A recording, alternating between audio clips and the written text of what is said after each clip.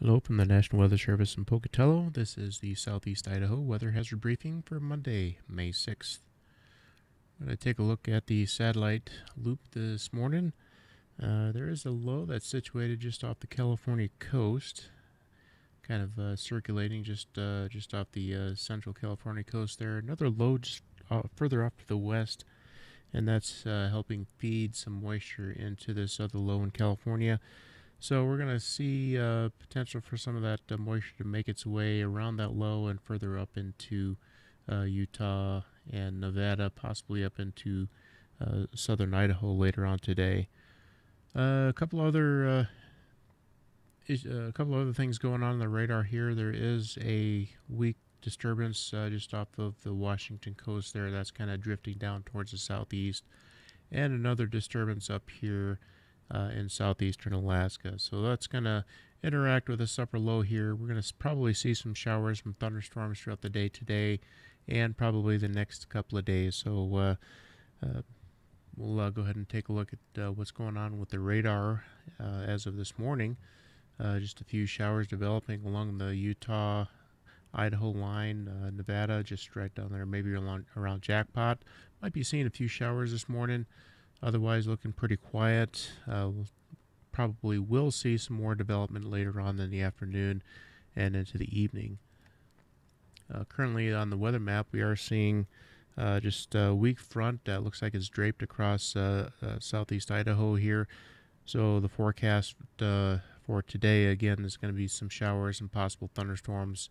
That front might serve as a focal point for some of the heavier showers. But not expecting too much in the way of severe weather today. And as we move ahead, we're going to take a look at a forecast radar imagery for this afternoon. And this is what a model is depicting for about 4 p.m. today.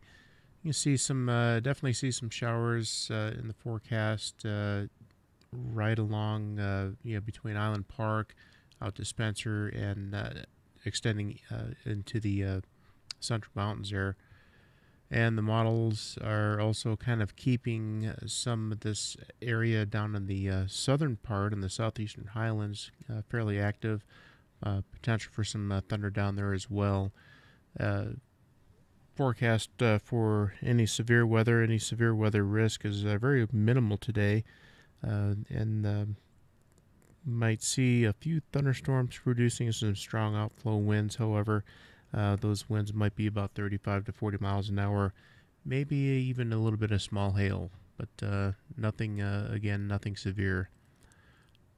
So let's go ahead and take a look at some of the temperatures for today. Our highs, again, in the 70s, very similar to yesterday.